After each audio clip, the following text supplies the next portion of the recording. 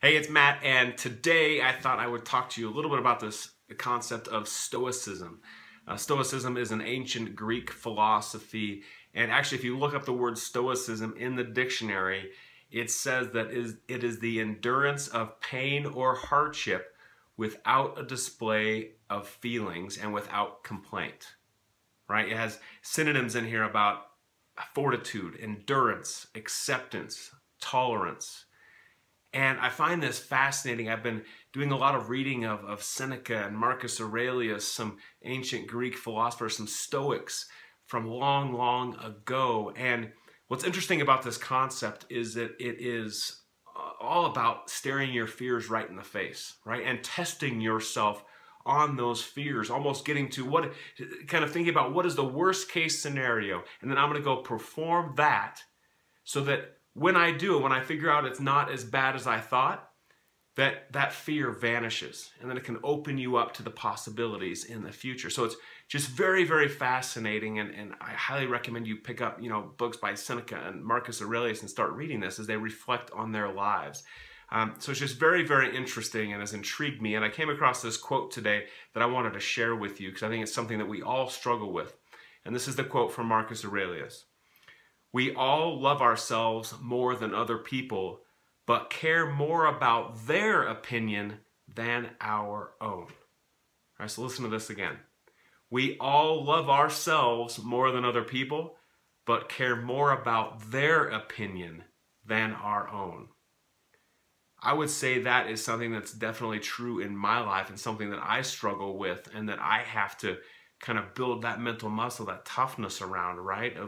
There are comments that people make, either verbally, through social media and all these other channels that sometimes kind of make you take a step back and make you think like, wow, am I headed in the right direction? Am I doing something wrong? All those negative comments that we have come. And, it's almost like we give more weight to what other people think of the business we run, of the type of mother or father or uncle or aunt or whatever in our lives, colleague that we are.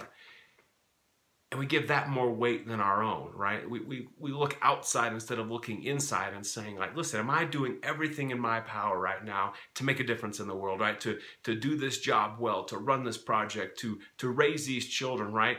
And instead of worrying about what action we can take and how we can improve ourselves on a daily basis, we worry about what that random friend says or what someone types on Facebook or Twitter or LinkedIn. And that one comment can derail you from the action and the momentum that you've gained. And this is something that I've had to work on over time, right? And, just last week, I do these videos, quite a bit. And I know that they're going to resonate with some people and perhaps not others. And, some people will write comments that, they didn't like the video or make it shorter or make it longer. And what I've had to do over time is train myself to look at those, see them for what they're worth, learn what I need to learn from them, and then keep taking action, right? And keep that train moving forward, because that one comment, I do not want to derail me for any amount of time, if possible, in milliseconds, right? Instead of days or weeks. And I want you to think about that quote over the rest of today and this week. And instead of worrying about what other people might be thinking about you, right? What they might be saying about you, what they might be writing about you, instead focus on what can I control in this situation? How can I get better? How can I improve right here, right now, today, over this week to make a bigger impact in this world? Because at the end of the day, we control where we get in this world. We control that destination. And so we've got to be focused on getting better each and every day. That's the quote I wanted to leave you with.